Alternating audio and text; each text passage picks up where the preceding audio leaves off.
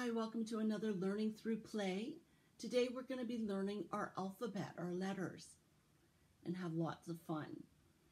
So for our babies, our birth to a year, what you do is try and find letters that are different colors and textures.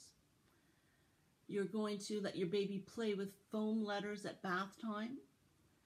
You're going to introduce him to large wooden letter puzzles and durable plastic letters, because you have to remember at this age, of course, the letters are just going to be going into their mouth. They're going to be chewing and they're going to be banging.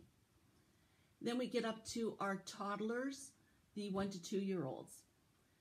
By this stage, you can help your toddler to sort different letters, and you can do that according to color, texture, and shape.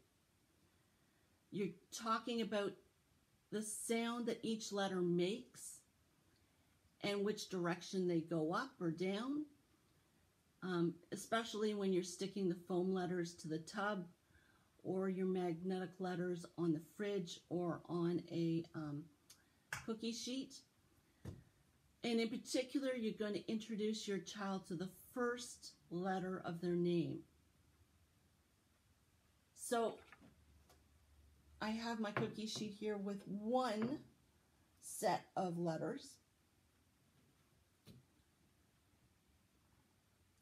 You're going to go through and talk about the sound each letter makes. So you're going to say A, and you're going to go A, B, B, C, K, and so forth. You're going to sort, so you can do different colors. If you had different textured letters, like sometimes you can get the letters that are ridged, so there's a nice ridged, rippled feel to them. You could also get the plastic, a version of these that will stick to the metal. And these, of course, are the foam ones. So you could sort by the texture. And then in terms of sorting by shape, well, the B, the D, and the P, shape-wise, are pretty similar.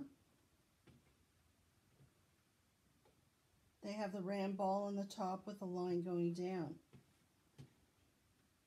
Some things are more round than others, and some things are longer than others. So, one way of sorting.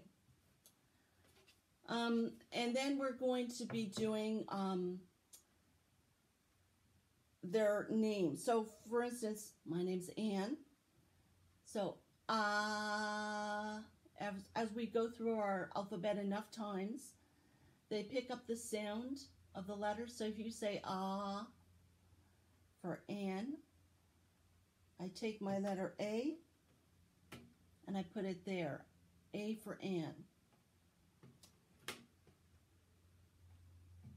And that's the introduction to their name, the first sound of their name. And then if you want, which is fun and they will enjoy completely, is get a little puppet with a mouth that moves,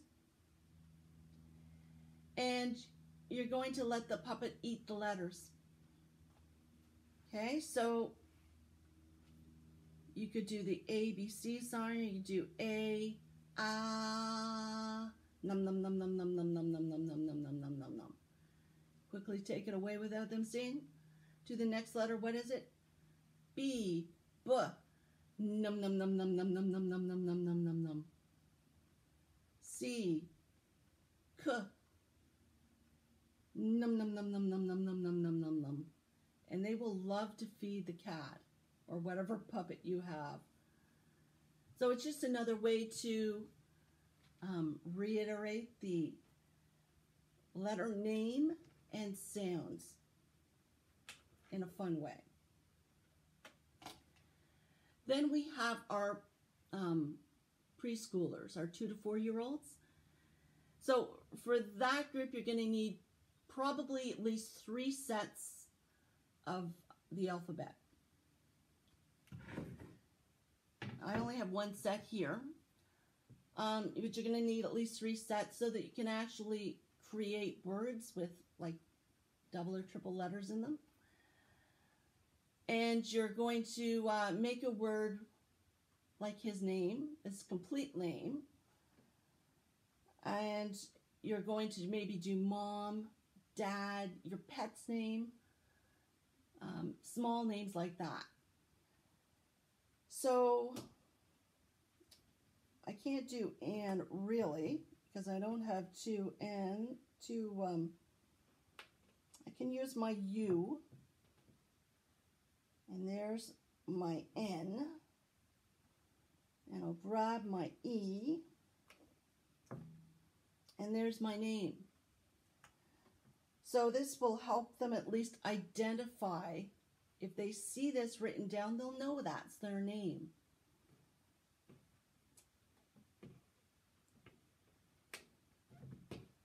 Put it back here.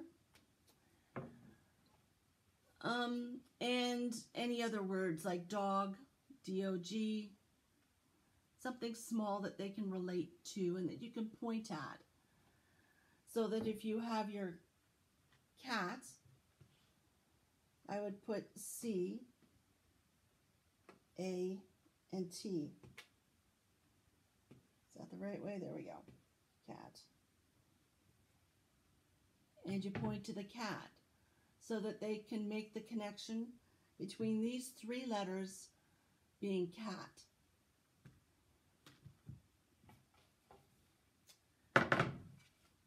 So just some ideas for the 3 different age groups. By the time the 4-year-olds are ready to go to school, they will be more than ready than many of their classmates in terms of reading and spelling. And that's a good boost up for the rest of their life. So hopefully you enjoyed these little bits of information, and hopefully you'll try them out, and we'll see you next time.